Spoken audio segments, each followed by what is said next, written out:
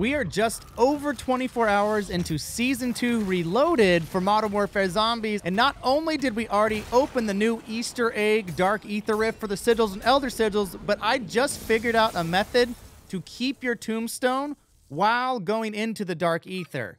And there's a bunch of benefits that come with that. Check this out. But first, a quick word from our sponsor. If you don't have the time to unlock everything and need assistance in your favorite games like Call of Duty, Fortnite, Grand Theft Auto 5, and more, then our sponsor, Dan Mods, is the place for you. They offer all camo unlocks, zombie schematics, bot lobbies, and more. Dan Mods has a 5-star rating with thousands of reviews. Use the link below in the description and be sure to use code OneAD for 5% off your order.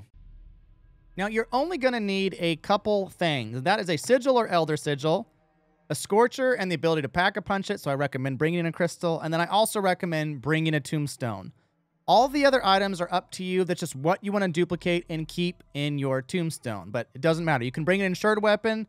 That doesn't affect it. Also, decoy grenades, knives, etc. All those work great as well. Once you have that Sigil or Elder Sigil, Scorcher, Pack-a-Punch Crystal, head on into the match. When tombstoning, the first thing you always need to do is break down any existing tombstone you have if you want to set another one, because it will cause problems if you leave one up and then try to reset a second one. So make sure to drain all the items from there. Also, if you just go in one round and duplicate normally, you can use my video up here to do that. Then you can never lose your items. Always keep the same ones. Now, I always recommend keeping one sigil in the tombstone and on your person, so that once you've duplicated them, you can bring in a second sigil from the next time, along with a tombstone, Scorcher, Flawless Ethereum Crystal, so that way you can just always rotate and never run out of sigils, never run out of Scorchers, and never run out of Ethereum Crystals. Now, as long as you have 1,000 essence to activate the portal, you'll be good, but I recommend just running a couple contracts if you have more, especially if you already have a Scorcher. If you already have a Scorcher with any level of Pack-a-Punch, running bounty contracts in Tier 1 or Tier 2 is extremely fast and extremely easy if you need a little more essence. Then make sure to either drink a tombstone that you brought in or go buy a tombstone from the soda machine. You're then going to go to F5 at this location in Tier 3 where there's going to be a portal. And you're going to use the same password we've used in the past, and that is regular U, up arrow, and then in backwards Q. And you normally activate the portal. But don't activate that portal yet, because you want to practice this next technique a couple times before you actually activate the portal and spend essence. So let's get into that. Head up to the giant tornado on the top of Tier 3. If you haven't unlocked this portal with the 4 new gold Easter egg items, watch this video here or down in the description first so that you can unlock this portal for yourself. I did it solo, and it's a very detailed, simple guide so that you can unlock it as well. You're going to go to where you can activate the Elder Sigil and start charging your Scorcher. Then right before you launch, activate the Scorcher and hold that button down so you're actually activated in the air. Charge up one more time, parachute quick cut, then you're going to do your 70% charge on your screen here to the Superman. Wait a little bit. You're only going to do about a 50 on the screen here, a little shorter.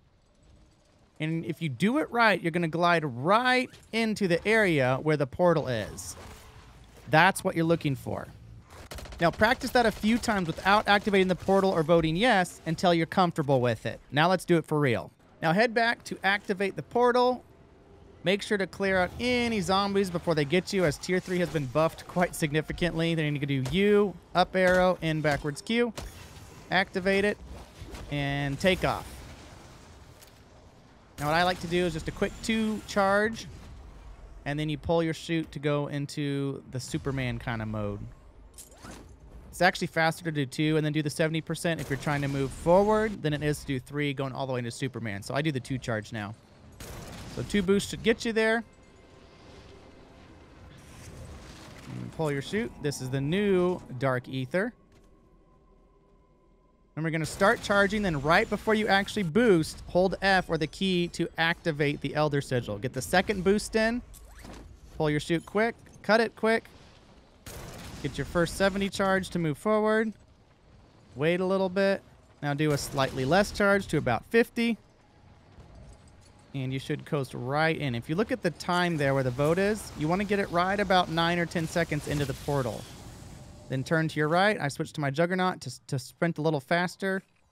And I typically vote closer to 1 second here. You're trying to get in right about 6. Oh, I think we got it. I think we got it.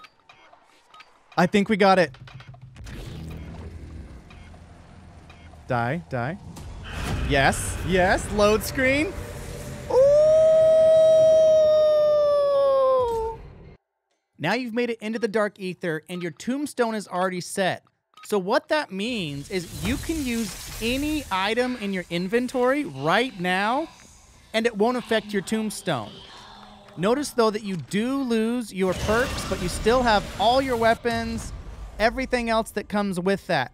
So I'm actually just gonna go straight out to the exfil here, but in reality, you could run all the contracts here. You could get the schematics, do anything you want because whatever you successfully exfil with won't affect the tombstone that was already set when you went out of bounds and died.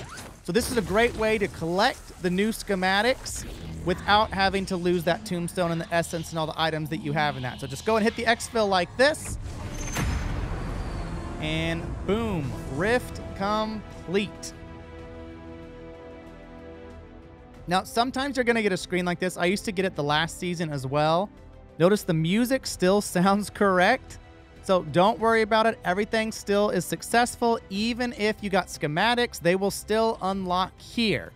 But remember, this only proved that I can get into the Dark Aether while dying. We haven't actually confirmed that our tombstone is still there or what's inside of our tombstone. So let's go back in one more time to show you for sure that those same items that I left the map with are still in my tombstone. Therefore, this is a valid method. So for this round, we took out every item that we were in the Dark Sigil with. So we didn't use any of those, so they actually come out into our rucksack still. But we need to confirm the tombstone. You can see our insured weapons still there, our tacticals, our lethals, etc. We just put those back because we had used those. So make sure to bring another sigil in, a scorcher, another Ethereum crystal, and a tombstone to be able to just repeat this process over and over again. You can run the Dark Aether as many times as you want. Let's get back in there. There we go. Get the heck out of here. You got shot out by the sky by a merc once when you were scorching? Of course you did. Freaking mercs. Okay, here we go. Okay, so it reset a tombstone when I went in. That's awesome, though, because all I lost, I had 2 sigils. Now I have 1 sigil. That's fantastic. As you can see, you can now keep your original tombstone while going in the new Dark Aether and even successfully exfil to get items, schematics, etc. from the new Elder Sigil using this method. The only real issues with this method is it's a little bit difficult to learn, and it does take a little bit of time. But this is a good way of having infinite legendary items to run that Dark Aether as many times as you want or need to get the new items, to unlock the new schematics, etc. Again, check for the description down below if you need a guide on how to beat the entire Elder Sigil and all 3 contracts solo to get the new schematics. It works incredibly well. I did it without any perks, so if you had perks, it'd just be that much easier. I did it solo, so if you had a team, it would be that much easier. But check that video out so that you can unlock the schematics for yourself. Like and subscribe if this video helped you, and as always, for the newest Modern Warfare Zombies and Warzone content, I will see you live on YouTube.